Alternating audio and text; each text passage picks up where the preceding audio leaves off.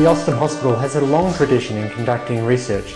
In the intensive care, we have been a main contributor to research by enrolling thousands of patients in many studies to help our understanding of our practice. I'm Glenn.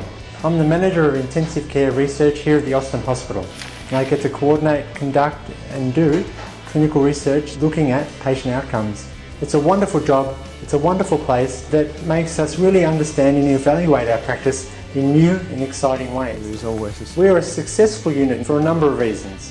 Good management support, great educational support that provide nursing and medical education, the clinical staff that understand conducting research is a 24-hour job. We have the great support of staff overnight, on the weekends, all trying to help make little differences at the time of the patient's critical illness that will hopefully make a wonderful difference in their outcomes. As we continue our research into the future by not only supporting new researchers, established researchers and a range of clinical research fellows, both locally and drawn from overseas, we plan to make many more small adjustments that make big differences to the outcomes of our patients.